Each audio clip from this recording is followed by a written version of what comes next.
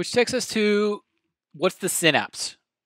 And so the synapse is the junction point between neurons and whatever tissue it's interacting with. It's the communication point.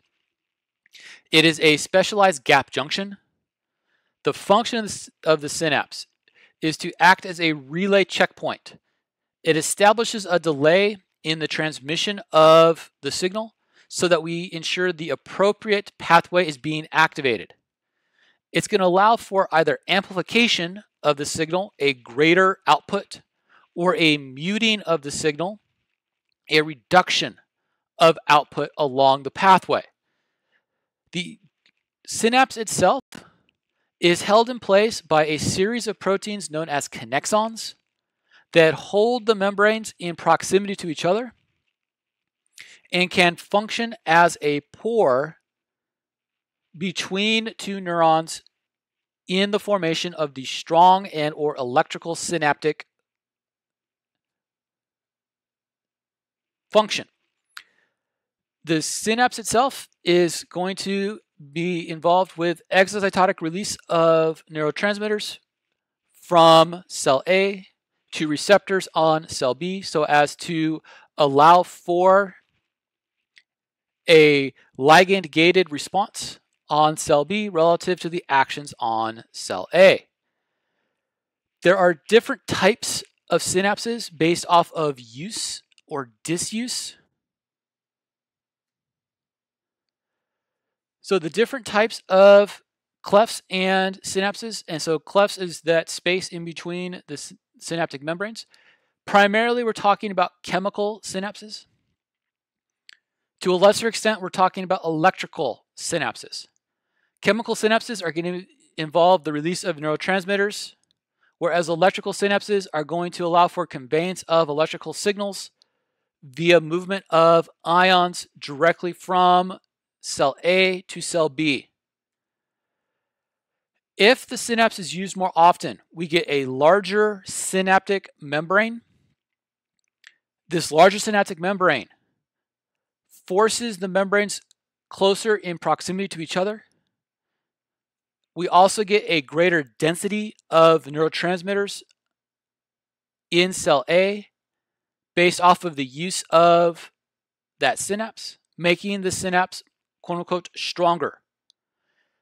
The more strong that synapse becomes, the more electrical the synapse will function as, allowing for the connexons to act as ionic gates in between the two membranes. As I use the synapse less, the cleft distance expands. The rate at which the two cells interact with each other diminishes. This diminished use leads to atrophication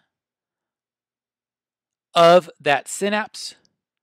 If we have excessive synaptic atrophication, because the cell is no longer secreting, we can actually have apoptosis or neuronal death.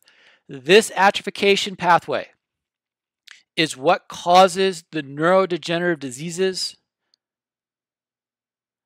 because of the neurons getting a constant signal of no connection. So let's take a look at how these synapses look in terms of their overall structure. So here is the traditional ligand or chemical synapse, in which we have a synaptic cleft, which is a extracellular gelatinous matrix where we have release of synaptic chemicals, neurotransmitters being released from the presynaptic membrane, which will interact with ligand-gated sodium channels or chloride channels on the postsynaptic membrane, which will either increase or decrease ionic flow into the postsynaptic membrane, allowing for either propagation or inhibition of the action potential being passed. As we start using these synapses more often, we get greater connexon development and alignment of the connexons in between the synapses. As these synapses get used more often, what ends up happening is that we can go from this chemical transmission to an ion transmission. So what ends up happening is that the ions will flow from the presynaptic membrane into the postsynaptic membrane, causing the direct transference of the action potential from cell A to cell B.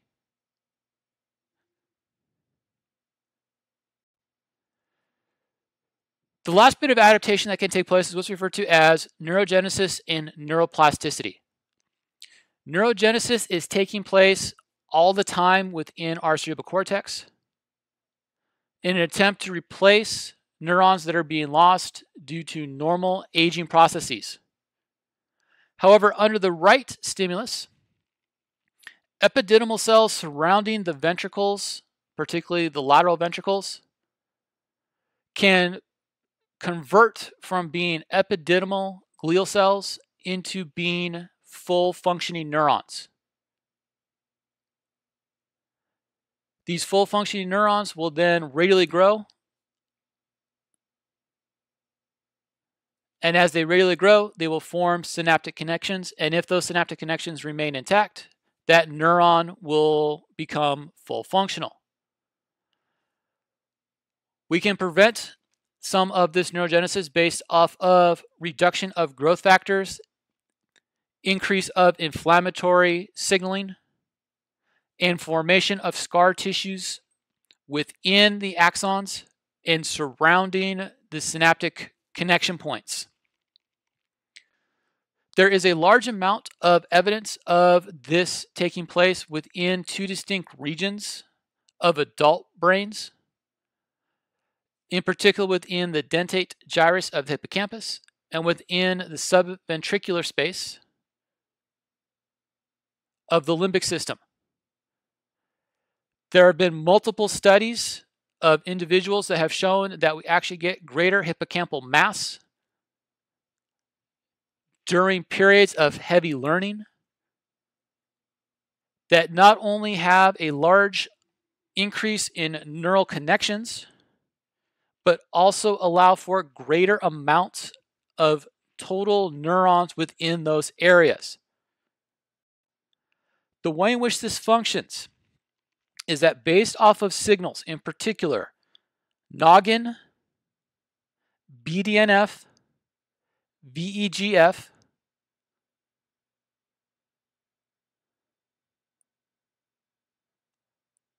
the epididymal cells lining the ventricles will undergo an activation signal.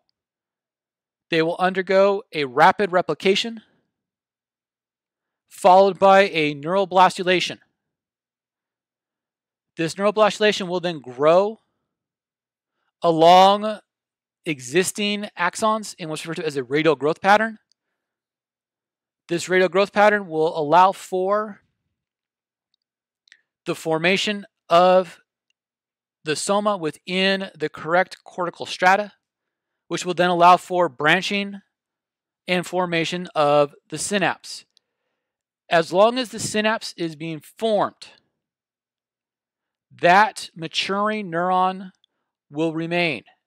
If the synapses are not formed, even though it started to undergo its neurulating processes, it will immediately become apoptotic and be lost. Because of the amount of signals that need to take place in order to get this full new neuron, neurons undergo a secondary pathway known as neuroplasticity. This neuroplasticity allows for a greater efficiency within the system so that we are not over-reliant upon additional neurons to allow for a greater functionality. The primary plasticity that we see, particularly within learning, is what's referred to as the Hebbian synaptic plasticity. And this is where we get synchronicity between converging neurons within a diverging pathway. And so, one of the plasticities that we see is this Hebbian synchronicity. What ends up happening is that the neurons that are synchronizing their firing onto a convergent node will start to fire in such a way that they will cause an action potential to come away at the same time. So what ends up happening is that we lose what's referred to as the jitter. And the jitter is the period of time in between when an action potential was sent and when the next action potential can be sent. And so during the learning process, during the synchronization process, what ends up happening is that the neurons are attempting to coordinate their signals through collateral inhibition signals and collateral excitation signals so that we get presynaptic and postsynaptic summation patterns on the convergent neuron, so that upon the terminus of the synchronicity of signaling, the resultant jitter is the same as the initial jitter.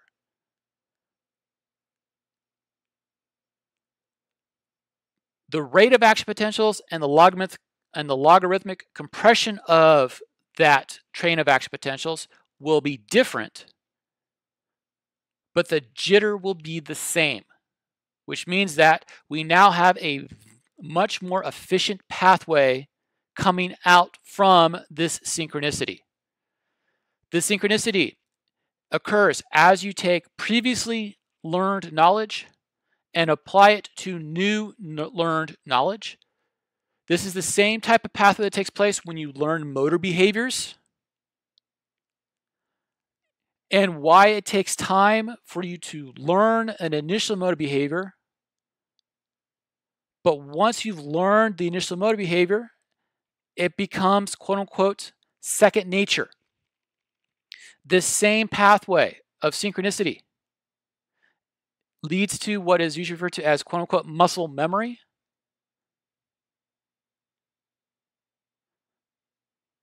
The other thing that takes place during this is sprouting amongst synchronous dendrites and synchronous axonal terminals. What ends up happening is that we actually gain connection points when we have synchronous firing. We actually get a more robust output on the synchronous firing than we get with the asynchronous firing. When we have a robust amount of synchronous firing, what ends up happening is that that pathway becomes much stronger and much less likely to be lost due to disease, damage, or disuse. If we go from normal to a synchronous robust, if we happen to have atrophication, it's going to head back towards the normal. However, if we start having asynchronous firing, what ends up happening is that that asynchronous neuron will be more apt to being lost due to disuse because it is less robust than the synchronous unit.